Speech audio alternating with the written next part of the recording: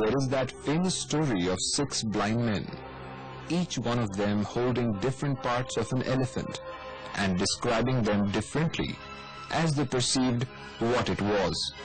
For them, the reality that it was an elephant was not important. Rather, it was their perception of the reality that held the key. As the poet J.G. Sachs wrote, drawing upon this very old popular Indian legend, "And so these men of Hindustan disputed loud and long, each in his own opinion, exceeding stiff and strong. Though each was partly in the right, they were all in the wrong." It is a kind of similar situation for all of us. As diverse individuals we all are, we see the world in our own special way. 4 people would view the same event at the same time, and each one of them will report the story different from the others. It is something like this.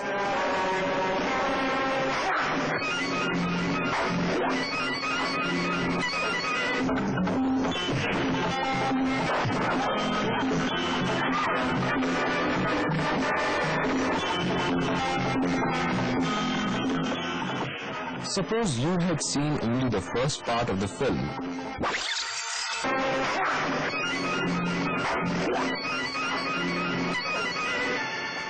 To the exclusion of the other, or the second part.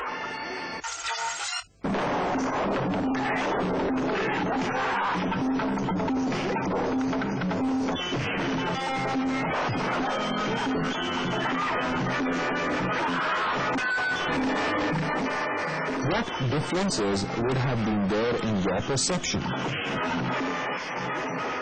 Reality to an individual is merely that individual's perception of what is out there. Individuals act and react on the basis of their perceptions. It also affects their buying habits, among others. That is why knowledge and understanding of consumer perception is of great importance to the marketers. Perception is defined as the process by which an individual selects, organizes, and interprets stimuli into a meaningful and coherent picture of the world. The perceptual process on the face of it is very simple. Like a computer, it involves input through our sense organs, and the processing of these inputs or the stimuli by our brain is similar to the CPU. It is when we assign meanings to these sensations that the human subjectivity comes into focus. The studies of perception focuses on what we add to or take away from these sensations as we assign meaning to them.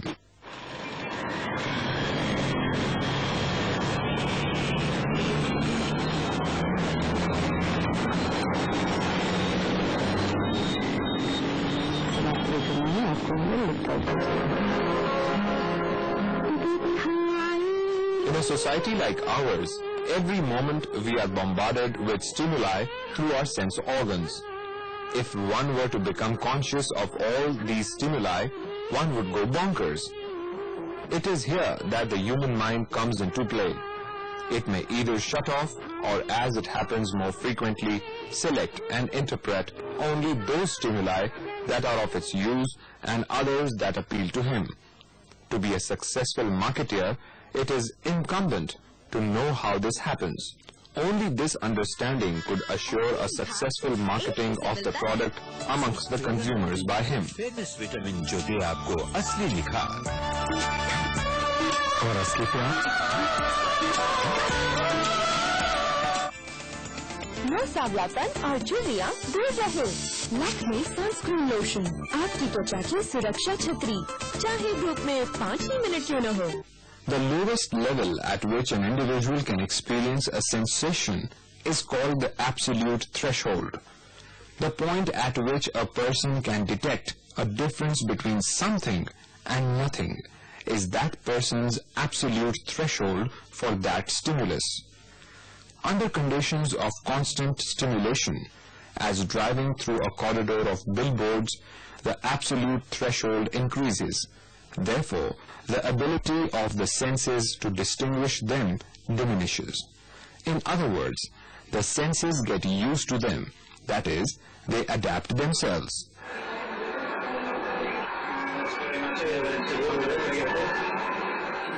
Sensory adaptation is a problem experienced by many TV advertisers. For example, during the cricket match, where brilliantly executed commercials vie for attention amongst themselves as well as the match itself. These problems are sought to be overcome by the marketeers through increased sensory input. Consider the slotting of this Coke ad. It would always play immediately after a player got out. At this point, no one is interested in the ad, but none would even flip the channel for the action replay of how the player got out would come next.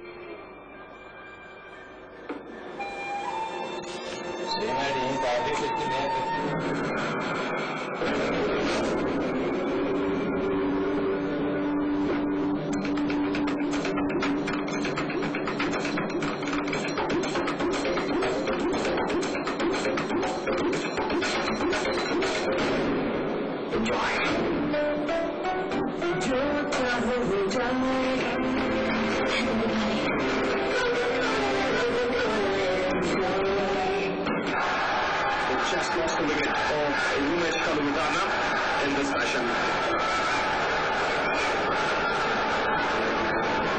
See the Kaluvidana looking to force a delivery which wasn't really short enough, and looking at that angular bat.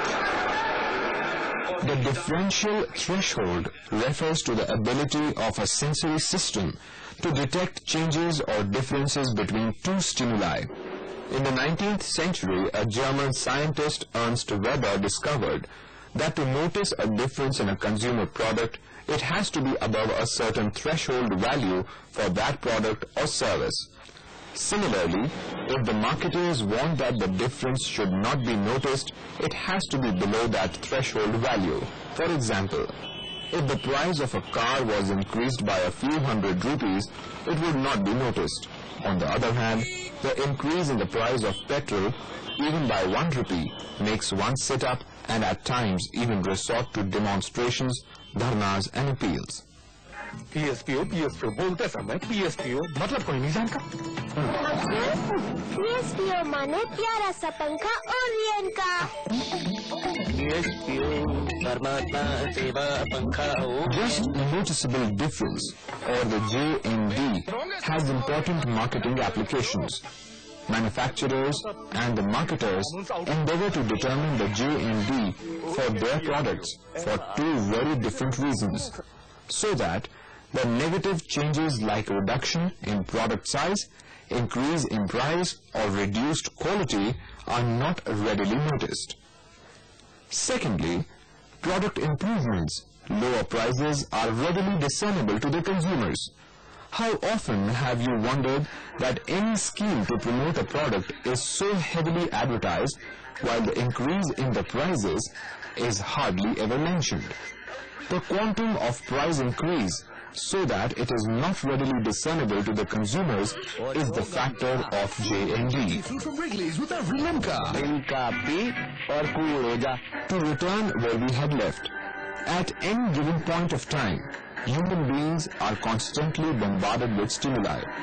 The sensory world is made up of infinite number of sensations which are constantly changing. More so in this information age. One is almost incessantly hammered upon by commercials in television, radio, print, .coms, the billboards, the bus shelters, through mails and through inserts. Not all unnoticed. Most of them are not even glanced upon. Some are seen at times even understood, but nothing concrete materializes. Only very few marketing strategies really work. A black and white advertisement in a color magazine will be noticed quickly than the color ads. Likewise, the same ad in a black and white newspaper might not be noticed at all, where color ads are noticed quickly. This knowledge has been successfully used by the marketers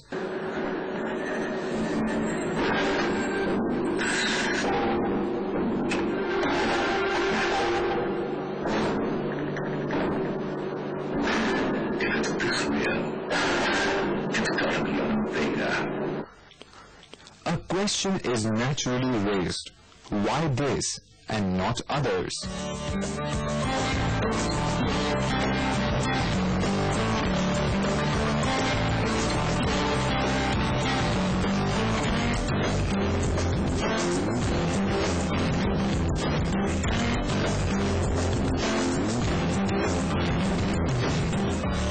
The key to it lies in the understanding of the individual. Each person is a unique individual with unique experiences, wants, needs, wishes, and expectations. Naturally, their perception too varies. The scenario turns mind-boggling, as many individuals, as many perceptions, therefore, as many marketing strategies. Fortunately, consumers can also be grouped. Therefore, mass market and with it, marketing strategies, aims, and targets could be developed. Based on the understanding of the dynamics of perception, suitable stimuli can be created that fulfill the marketing objectives.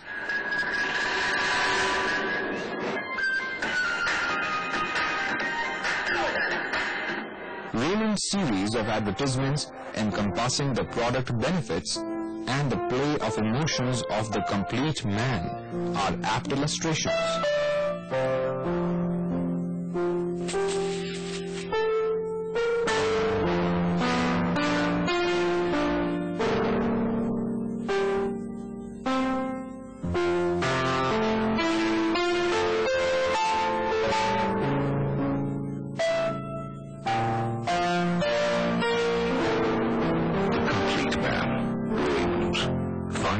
Since 1925.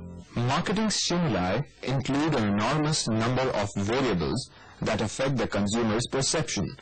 They could include the nature of the product, its physical attributes, the package design, the brand name, the advertisement, and commercial claims made in the copy, choice and gender of model, positioning of models, size of ad and type size, the position of print ad, or the time of a commercial. क्या हुआ? Group bond red label दिखा दे अब। ये स्वाद है बंधन प्यार का। राहुल स्कोर को दिखाओ please.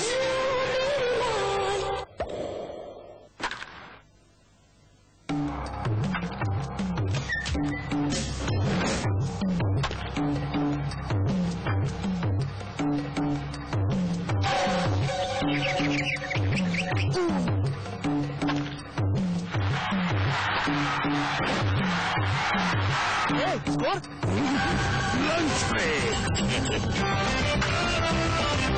Anything for cricket on BPL. Contrast is one of the most attention-compelling attributes of a stimulus. Advertisers often use extreme attention-getting devices to achieve maximum contrast and thus penetrate the consumer's perceptual screen. For example, a growing number of magazines and newspapers carry ads that readers can unfold to reveal oversized poster-like advertisements. They have the stopping power of giant ads among traditional sizes. With innumerable stimulus that a person is exposed to, he or she reacts to it not as separate and discrete sensation. Rather, they tend to organize them into groups and perceive them as unified whole. This method of organizing simplifies the life for the individual to a large extent. These specific principles that underlie perceptual organization are often referred to as Gestalt psychology, on the name of the school that developed it. The basic principles of perceptual organization are three in number: figure and ground, grouping, and closure.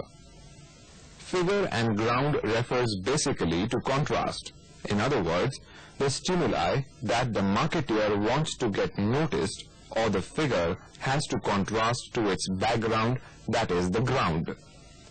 Grouping refers to the tendency among the individuals to group stimuli automatically so that they form a unified picture of impression.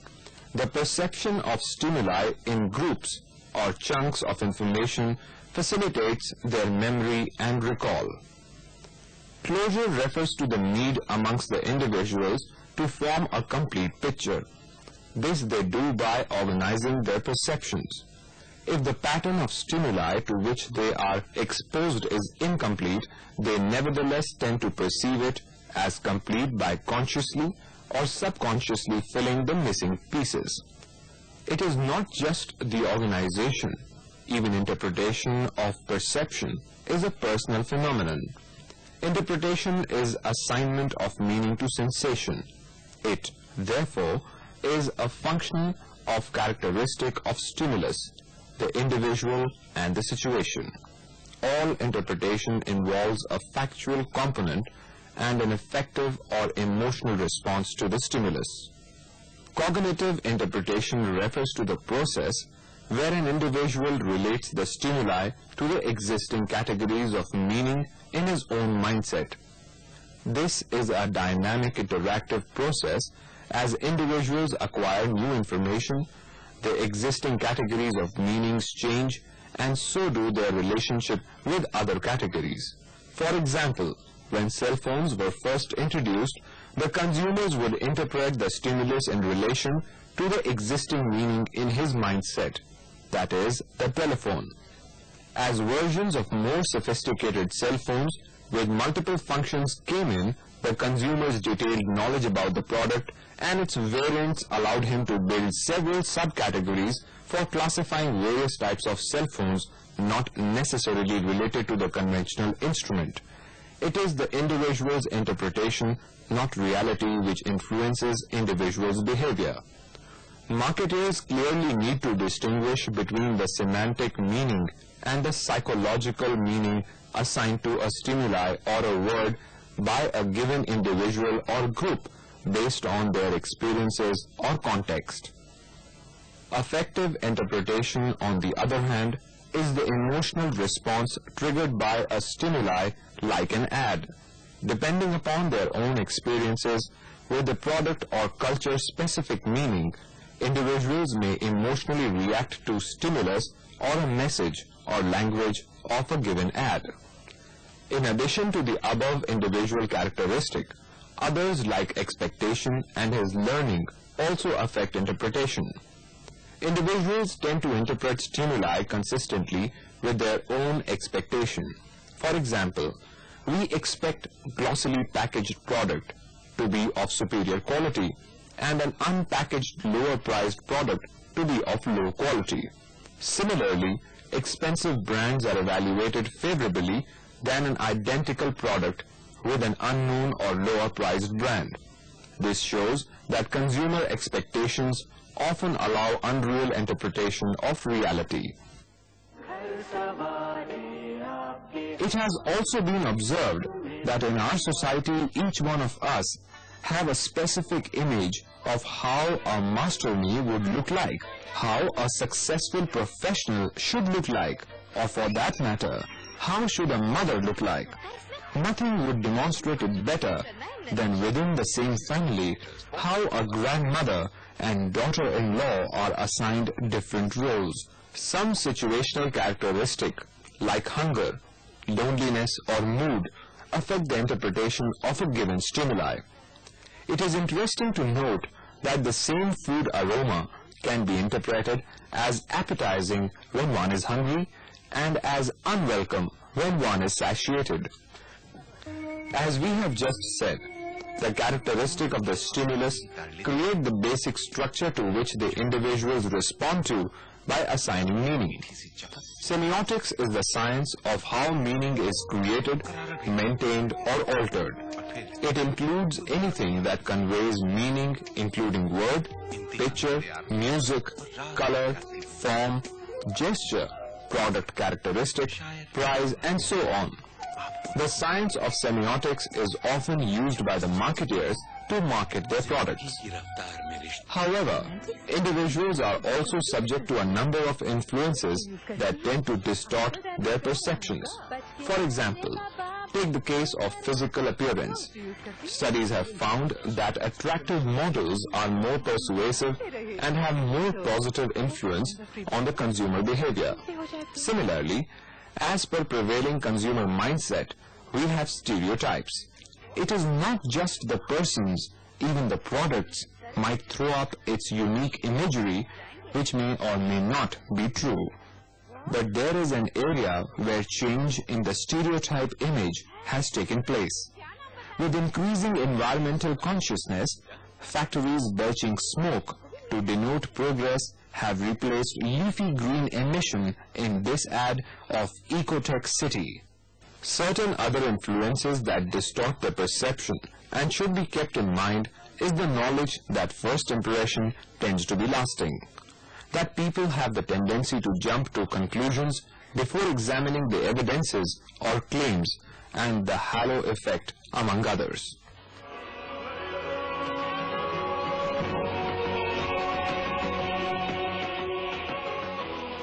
Products and brands have symbolic value for individuals who evaluate them on the basis of their being consistent with the personal image they have of themselves. Some products, it seems, agree with individuals' self-image, others do not. Consumers attempt to preserve or enhance their self-image by buying products they believe are congruent with their image. Consumers may not resemble the sporty role models of Nike, Adidas or Reebok, but the image they have of themselves reflect in the purchase of such products.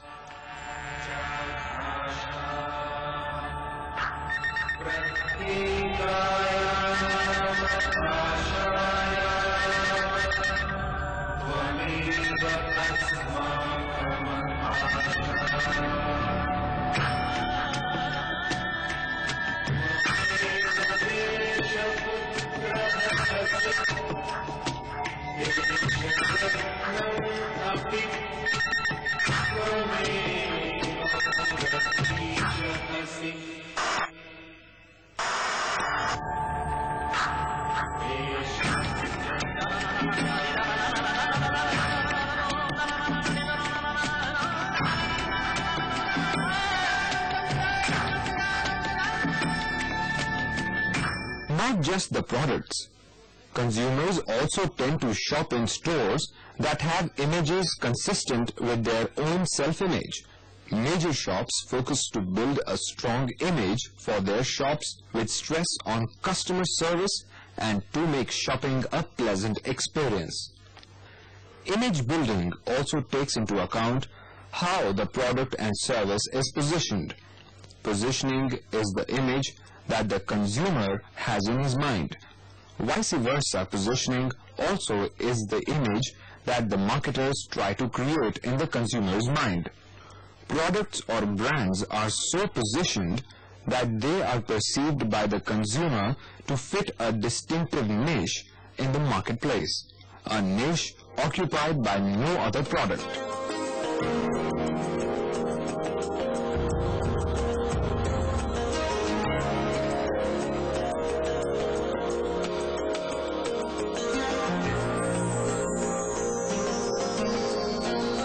Positioning strategy is the essence of the marketing mix. It complements the company's segmentation strategy and selection of target markets. The result of a successful positioning strategy is a distinctive brand image on which consumers rely in making product choices. It leads up to consumers carrying mental images of particular brands.